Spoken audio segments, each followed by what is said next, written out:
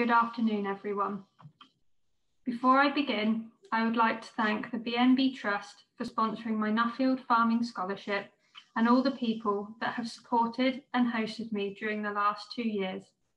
With a special thanks to Graham Atkinson, my fellow 2019 Nuffield Scholars, my colleagues at Noble Foods, and of course, I couldn't have done it without the support and encouragement of my husband, Nick. One of the main reasons for applying for a Nuffield Farming Scholarship was that I wanted to be able to push myself, take myself out my comfort zone, and broaden my knowledge on global agriculture.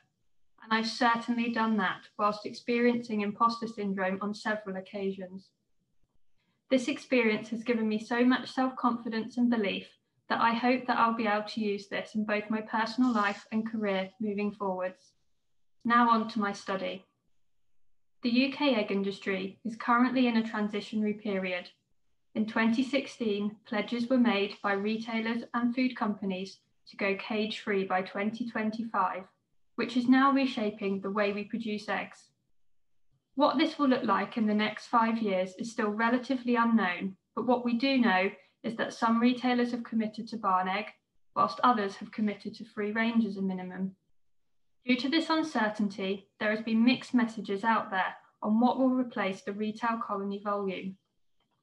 The industry has continued to grow, with the latest 52 weeks showing that there has been year-on-year growth at retail of 9%. However, due to egg packer competition and the fight to the bottom at retail, producer margins remain under pressure. The range's latest figures show that free-range margins are at -43p per bird without finance. There is continual pressure on animal agriculture from animal welfare organisations, and these cage-free pledges highlight what influence these organisations can have on our industries. This also links into the fact that consumers are more interested in where their food comes from, but are also being more challenging and critical on how it is produced. It isn't all doom and gloom though. We are the leaders of free-range egg production, and a lot of people look at what we do. We have the successful British Lion Code scheme, which helped turn around the industry from the 1980 salmonella scare. But we must not become complacent and continue to look forward. So in the next 10 minutes or so, I'm going to talk about 2 main areas: the challenges and the opportunities the UK egg industry could face in the near future, and how to promote the welfare credentials of egg production to ultimately inform the end consumer. As you can see from my slide, there are many challenges and opportunities for the UK egg industry, from utilising the white birds, rearing systems, welfare schemes, culling of day-old male chicks, and so on. I'm not going to be able to cover all of these today due to there being so many. However, if you're interested in more detail, please go read my report. For me, the biggest challenge for the UK egg industry would be a beak trimming ban. Currently, all day-old chicks, apart from chicks destined for organic egg production, are infrared beak treated in the hatchery. This is to reduce injuries that occur as a result of feather pecking in a flock. Several countries I've visited during my travels have either banned this through legislation or through code of practice, such as Germany, Denmark, and the Netherlands. Norway hasn't been beak trimming since 1974. However, this is probably largely helped due to the relatively small flocks of 7,500 birds and also utilising the white bird. It will come to the UK at some point in the near future, and we need to be sure as an industry we are ready to cope with this change. A change in management techniques will have to be embraced. Knowledge sharing, such as regional producer groups and learning from other markets and farmers, will be crucial in order to ensure that our health and welfare of our birds are maintained. Enrichments and reducing stress levels are some of the key factors that will help maintain flocks with full beaks. What some people may see as a challenge, I also see this as an opportunity, and this is the cage-free transitions. Depending on who you speak to, you'll get different definitions of what cage-free actually means. But in the UK, we would call this barn production. I feel that there is room for barn egg on the retail shelf, as I feel that the consumer should have a choice. One thing that did surprise me on my travels was that a cage-free egg in the US was more expensive to buy than a free-range egg in the UK, which to me just highlights we're not valuing the premium product that we are producing. The biggest challenge we face, though, is explaining to the consumers what barn egg production actually is, so that we're not in the same position as we are in now with colony egg production, whereby significant investment was made in only 8 to 10 years ago, and now you'll not be able to find this egg on a retail shelf in 5 years' time. So this takes me on to my next subject. How do we promote the welfare credentials of what we do? One way is through consumer engagement, and there are many ways to do this, from social media, television programs, and open farms. The gap between perception versus reality is unfortunately getting wider, but we have a real opportunity to close this gap and help counteract any negative press and misconceptions. Over the years, the average size of egg farms have increased, and we're now looking at an average of 32,000 birds when building a new unit, which for a consumer is a lot of laying hens. We unfortunately haven't brought the consumer along with us on this journey as we've become more efficient and our flock sizes have increased. And personally, I feel that the poultry industry has been relatively closed off, but we have to start somewhere. In my role at Noble Foods, I've taken many different types of people around our farms, including our large colony unit. And when standing from the outside, looking at such large buildings can be daunting for anyone. But once you get inside and explain the system to them, 90% of them come out and say, well, that was a lot better than I thought it was going to be. They can then make their own informed opinion. A transparency project was conducted by Wing in Germany, whereby they analysed the expectations of the public before and attitudes after entering a laying shed.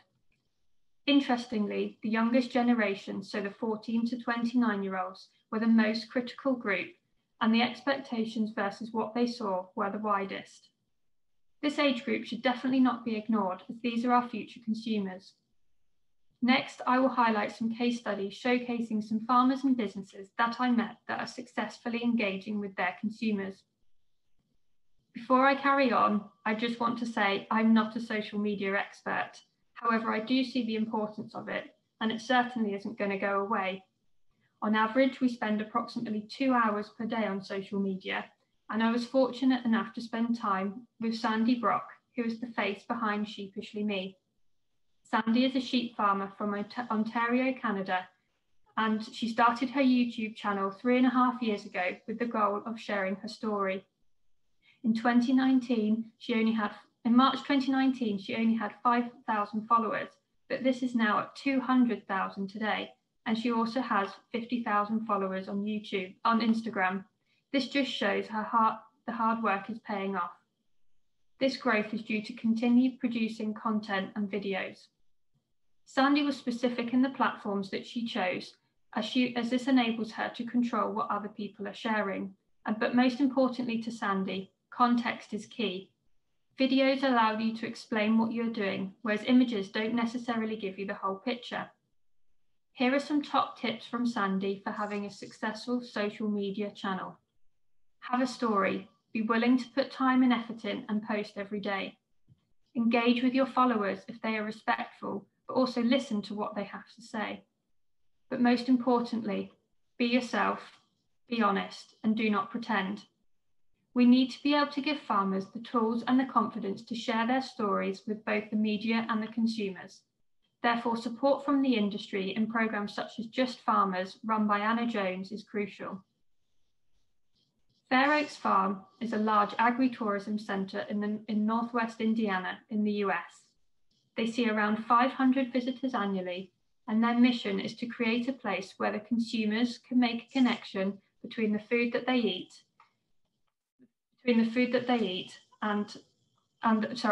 make a connection between a farmer and the food that they eat. It opened its doors in 2004, and it now includes a dairy, crop and pig adventure, along with a hotel, restaurant and cafe, amongst many others. Each adventure is an experience and is both educational and interactive for both children and adults, highlighting topical areas such as climate change and the environment, while showcasing modern farming practices. There is no physical interaction between the animals and visitors, so this allows high biosecurity standards to be maintained, and staff are always on hand to answer any questions you may have. I was lucky enough to spend time with the co-founders, Sue and Mike McCloskey. And one thing that stuck with me was when Sue said, "You have to educate through entertainment. Keep things simple, not too technical. If we are wanting consumers to trust and eat what we are producing, we need to be open and show them what we do." On a smaller scale, many people will be familiar with Open Farm Sunday in the UK, but this tends to be less common in the bulk poultry industry due to concerns over biosecurity. However, one way to get around this is through viewing windows. James and Angela McLean in the borders of Scotland, when building their organic unit, decided to include a viewing gallery and contemplation room you can see in my pictures here. They wanted an opportunity to open their doors in a safe and controlled way whilst helping answer any misconceptions about organic farming. Anyone can visit them to arrange a visit, whether that be school children, community groups, or even the locals. The Kipster system in the Netherlands takes this one step further and claims to be the most animal and environmentally friendly poultry farm in the world. Upon entering the visitor centre, there are several infographics talking about sustainable egg production. The farm is open to the public all year round and entry is free. The viewing area allows you to see the birds in the winter garden area, and you can also watch the eggs being graded and packed. The design of the building is also unique, and once again, there's no physical interaction between the animals and the visitors, therefore allowing for high biosecurity standards to be maintained. By having these facilities, it starts the conversation, and if people are interested, they will go to visit and learn more. So in summary, we have some of the best farm standards globally, but we must not become complacent and constantly look forward as to what our challenges and opportunities are and question ourselves, how can we make this better? Barn eggs do have a place on the retail shelf, as I feel that the consumers should have a choice. Producer margins need to improve if we want to continue to have a successful and sustainable egg industry in the future, requiring joint support from retailers, egg packers, and producers.